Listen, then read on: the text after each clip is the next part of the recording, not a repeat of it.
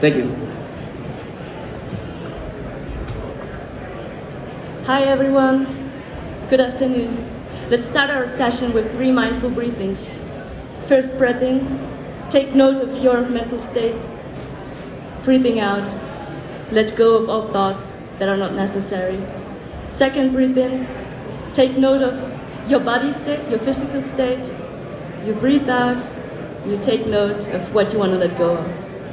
And third, breathe in. Take note of your heart, how it beats. And then, breathing out, connect with the ground. Welcome to Proof of Meditation. Oh, just a second. You can enjoy some more mindful breathings while we get the slides up. Okay, perfect. We are here to advance United Nations Sustainability Goals, number 3, which is good health and well-being.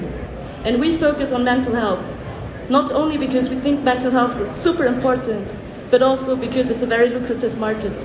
$5 billion US markets, 20% compounded annual growth rates. Our vision with Proof of Meditation, Rose? We think inner work is valuable work, and meditation is definitely inner work. So there are tons of studies suggesting that if you meditate regularly over a long period of time, it has positive effects on emotional processing, and it reduces stress and anxiety. And so we want to incentivize people to meditate more, and this is, Lena tells us how it works. Okay, so we're talking about proof of meditation, and the proof would basically be that you're wearing a Fitbit, and when you start the meditation, you start our app, and when you stop it, we take this data from this period of time and then map it onto this 24 times 24 unique NFT, which would be then your a heart print. This, what you're seeing, is the print of your heartbeat for your meditation. Cool.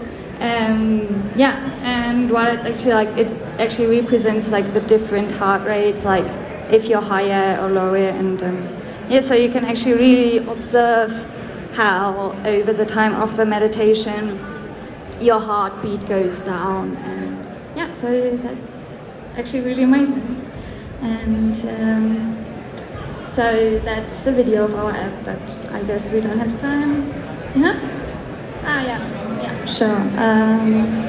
So what I was talking about, you press start and stop, and then you get mint this NFT, right? And in the end you will have a list of your own heart rate NFTs.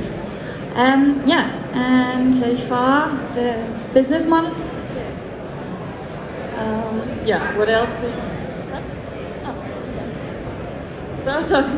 So what else we want to do is we want to have cohort-based meditations of 21 days, and at each start of the cohort, people decide on how long they want to meditate. For example, per day 10 minutes, and then they stake their meditation with tokens.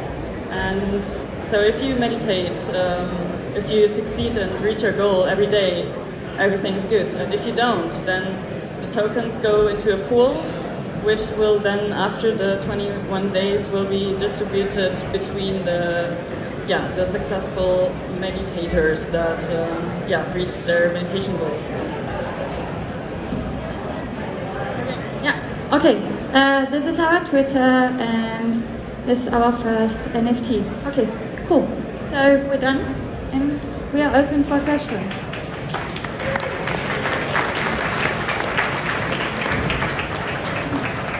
How can you ensure the integrity of the data coming from the Fitbit? I'm sorry. How can you ensure the integrity of the data coming from the Fitbit?